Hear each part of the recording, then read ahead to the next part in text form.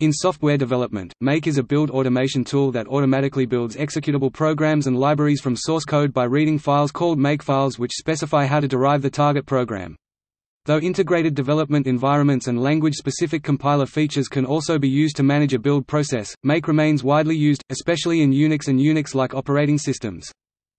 Besides building programs, Make can be used to manage any project where some files must be updated automatically from others whenever the others change.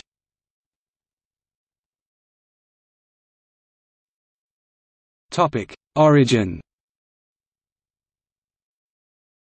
There are now a number of dependency tracking build utilities, but Make is one of the most widespread, primarily due to its inclusion in Unix, starting with the PWB, Unix 1.0, which featured a variety of tools targeting software development tasks. It was originally created by Stuart Feldman in April 1976 at Bell Labs. Feldman received the 2003 ACM Software System Award for the authoring of this widespread tool. Feldman was inspired to write Make by the experience of a coworker in futilely debugging a program of his where the executable was accidentally not being updated with changes. Make originated with a visit from Steve Johnson, author of YACC, etc., storming into my office, cursing the fates that had caused him to waste a morning debugging a correct program. Bug had been fixed, file hadn't been compiled, CC*O was therefore unaffected. As I had spent a part of the previous evening coping with the same disaster on a project I was working on, the idea of a tool to solve it came up. It began with an elaborate idea of a dependency analyzer, boiled down to something much simpler, and turned into Make that weekend. Use of tools that were still wet was part of the culture. Makefiles were text files, not magically encoded binaries, because that was the Unix ethos: printable, debuggable, understandable stuff. Before Make's introduction, the Unix build system most commonly consisted of operating system-dependent make and install shell scripts accompanying their program source. Being able to combine the commands for the different targets into a single file and being able to abstract out dependency tracking and archive handling was an important step in the direction of modern build environments.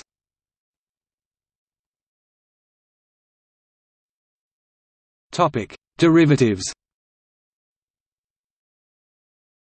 Make has gone through a number of rewrites, including a number of from-scratch variants which use the same file format and basic algorithmic principles, and also provided a number of their own non-standard enhancements. Some of them are: SunDivPro Make was a rewrite of the Unix Make program that appeared in 1986 with SUNOS 3.2. With SUNOS 3.2, DivPro Make was delivered as optional program. With SUNOS 4.0, SunPro Make was made the default Make program. In December 2006, SunDivPro Make was made open source as part of the efforts to open source Solaris, in order to regain lost market share. DMake or distributed Make that came with Sun Solaris Studio as its default Make, but not the default one on the Solaris operating system, Sunos. It was originally required to build OpenOffice, but in 2009 the build system was rewritten to use GNU Make. While Apache OpenOffice still contains a mixture of both build systems, the much more actively developed LibreOffice only uses the modernized G-build. Now, BSD Make, PMake, BMake or FMake, which is derived from Adam de Boer's work on a version of Make capable of building targets in parallel, and survives with varying degrees of modification in FreeBSD, NetBSD and OpenBSD. Distinctively, it has conditionals and iterative loops which are applied at the parsing stage and may be used to conditionally and programmatically construct the makefile, including generation of targets at runtime. GNU Make, short G-Make, is the standard implementation of Make for Linux and OS X. It provides several extensions over the original Make, such as conditionals. It also provides many built-in functions which can be used to eliminate the need for shell scripting in the makefile rules, as well as to manipulate the variables set and used in the makefile. For example, the forEach function sets a variable to the list of all files in a given directory. GNU Make has been required for building GCC since version 3.4, it is required for building the Linux kernel, Apache OpenOffice and LibreOffice, Mozilla Firefox and many others. To give an idea of the size of the software, GNU Make 4.2 consists of about 42,500 lines of C code. Rocky Bernstein's Remake is a fork of GNU Make and provides several extensions over GNU Make, such as better location and error location reporting, execution tracing, execution profiling, and it contains a debugger. Glenn Fowler's NMake is unrelated to the Microsoft program of the same name. Its input is similar to Make, but not compatible.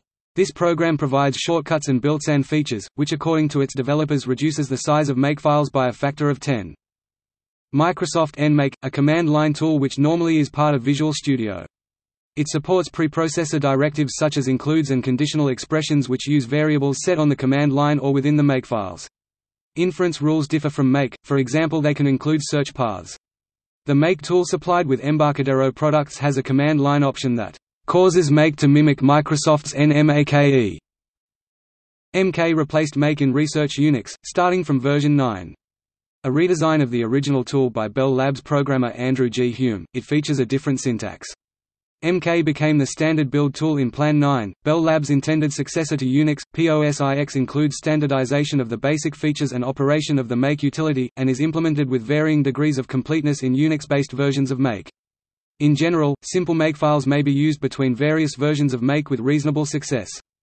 GNU Make, Makep and some versions of BSD Make default to looking first for files named GNU Makefile, Makefile, and BSD Makefile, respectively, which allows one to put makefiles which use implementation-defined behavior in separate locations.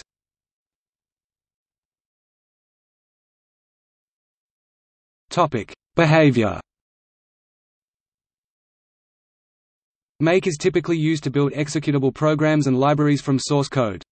Generally though, Make is applicable to any process that involve executing arbitrary commands to transform a source file to a target result. For example, Make could be used to detect a change made to an image file, the source, and the transformation actions might be to convert the file to some specific format, copy the result into a content management system, and then send email to a predefined set of users indicating that the above actions were performed. Make is invoked with a list of target file names to build as command line arguments. Without arguments, Make builds the first target that appears in its makefile, which is traditionally a symbolic, phony target named OR. Make decides whether a target needs to be regenerated by comparing file modification times. This solves the problem of avoiding the building of files which are already up to date, but it fails when a file changes but its modification time stays in the past.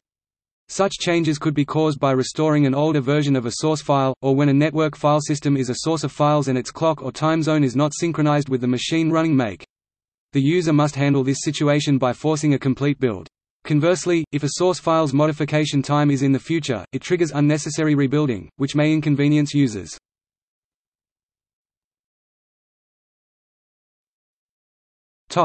Makefile. Make searches the current directory for the makefile to use, e.g. GNU Make searches files in order for a file named one of GNU Makefile, Makefile and then runs the specified or default targets from only that file. The Makefile language is similar to declarative programming. This class of language, in which necessary end conditions are described but the order in which actions are to be taken is not important, is sometimes confusing to programmers used to imperative programming. One problem in build automation is the tailoring of a build process to a given platform.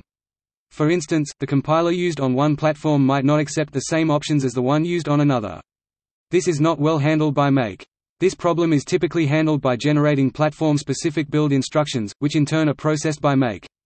Common tools for this process are autoconf and CMake.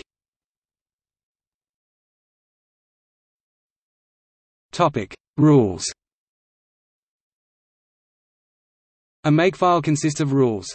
Each rule begins with a textual dependency line which defines a target followed by a colon, smiley face, and optionally an enumeration of components, files or other targets on which the target depends. The dependency line is arranged so that the target left hand of the colon depends on components right hand of the colon. It is common to refer to components as prerequisites of the target. Target component tab command 1 tab command n. Usually each rule has a single unique target rather than multiple targets. For example, a C.O object file is created from C files, so C files come first, i.e. specific object file target depends on a C source file and header files. Because Make itself does not understand, recognize or distinguish different kinds of files, this opens up a possibility for human error. A forgotten or an extra dependency may not be immediately obvious and may result in subtle bugs in the generated software. It is possible to write makefiles which generate these dependencies by calling third-party tools, and some makefile generators, such as the Automake toolchain provided by the GNU project, can do so automatically. Each dependency line may be followed by a series of tab-indented command lines which define how to transform the components, usually source files, into the target, usually the output. If any of the prerequisites has a more recent modification time than the target, the command lines are run. The GNU Make documentation refers to the commands associated with a rule as a recipe. The first command may appear on the same line after the prerequisites, separated by a semicolon. For example, Make can decide where to start through topological sorting. Each command line must begin with a tab character to be recognized as a command. The tab is a whitespace character, but the space character does not have the same special meaning. This is problematic, since there may be no visual difference between a tab and a series of space characters. This aspect of the syntax of makefiles is often subject to criticism. It has been described by Eric S. Raymond as one of the worst design botches in the history of Unix, and the Unix Haters Handbook said, "Using tabs as part of the syntax is like one of those pungy stick traps in the Green Berets." Feldman explains the choice is caused by a workaround for an early implementation difficulty preserved by a desire for backward compatibility with the very first users. Why the tab in column 1? YACC was new, Lex was brand new. I hadn't tried either, so I figured this would be a good excuse to learn. After getting myself snarled up with my first stab at Lex, I just did something simple with the pattern newline tab. It worked, it stayed. And then a few weeks later I had a user population of about a dozen, most of them friends, and I didn't want to screw up my embedded base. The rest, sadly, is history. However, the new Make since version 3.82 allows to choose any symbol one character as the recipe prefix using the RECIPEPREFIX special variable. For example, each command is executed by a separate shell or command line interpreter instance. Since operating systems use different command line interpreters, this can lead to unportable makefiles. For instance, GNU Make by default executes commands with bin, sh, where Unix commands like cp are normally used. In contrast to that, Microsoft's nmake executes commands with cmd.x, where batch commands like copy are available but not necessarily cp. A rule may have no command lines defined. The dependency line can consist solely of components that refer to targets. For example, the command lines of a rule are usually arranged so that they generate the target. An example, if file.html is newer, it is converted to text. The contents of the makefile. The above rule would be triggered when make updates file.txt. In the following invocation, make would typically use this rule to update the file.txt target if file.html when newer. Command lines can have one or more of the following three prefixes: a -, specifying that errors are ignored; an @ at, specifying that the command is not printed to standard output before it is executed; a +, the command is executed even if make is invoked in a do not execute mode. Ignoring errors and silencing echo can alternatively be obtained via the special targets ignore and silent. Microsoft's NMAKE has predefined rules that can be omitted from these makefiles, e.g. c.obey $cc $cflags.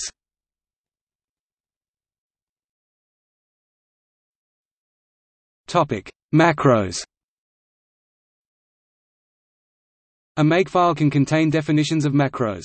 Macros are usually referred to as variables when they hold simple string definitions, like cc = clang. Macros in makefiles may be overridden in the command line arguments passed to the make utility. Environment variables are also available as macros.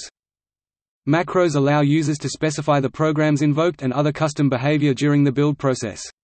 For example, the macro cc is frequently used in makefiles to refer to the location of a C compiler, and the user may wish to specify a particular compiler to use.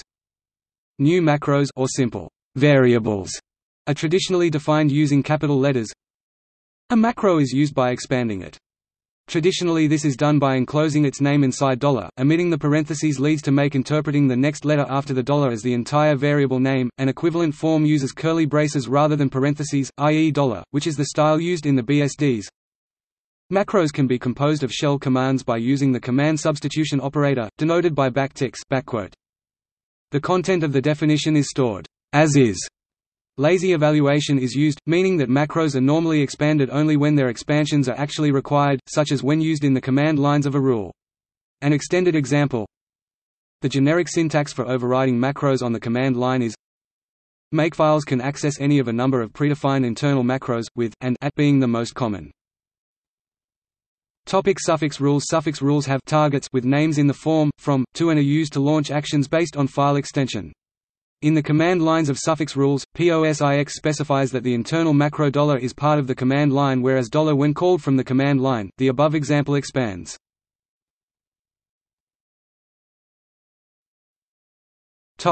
Pattern rules.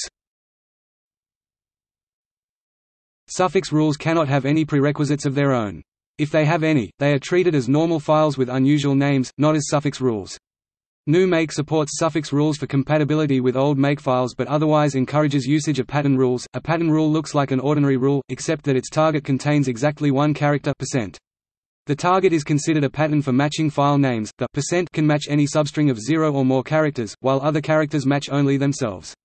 The prerequisites likewise use % to show how their names relate to the target name. The above example of a suffix rule would look like the following pattern rule. Other elements. Single-line comments are started with the hash symbol hash. Some directives in Makefiles can include other Makefiles.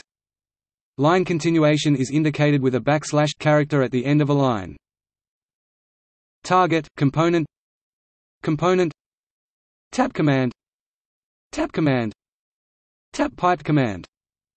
Example Makefiles. Makefiles are traditionally used for compiling code *c, *cc, *c, etc., but they can also be used for providing commands to automate common tasks. One such makefile is called from the command line. The makefile below is a very simple makefile that by default the all rule is listed first, compiles a source file called Hello World C using the system's C compiler, and also provides a clean target to remove the generated files if the user desires to start over. The $@ and $implicit source, respectively. In the example below, $* expands to a space-delimited list of the prerequisites. There are a number of other internal macros. Many systems come with predefined make rules and macros to specify common tasks such as compilation based on file suffix. This lets users omit the actual, often unportable, instructions of how to generate the target from the sources.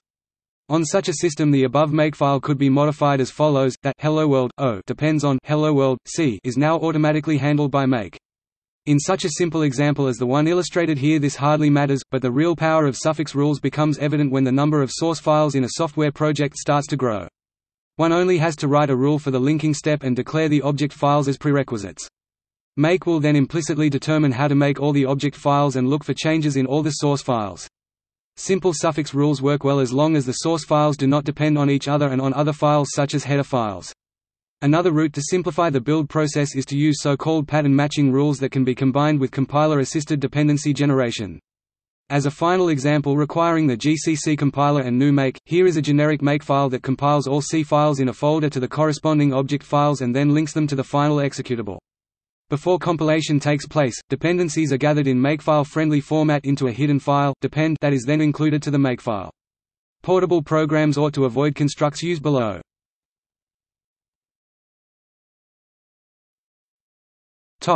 See also: List of build automation software, Dependency graph.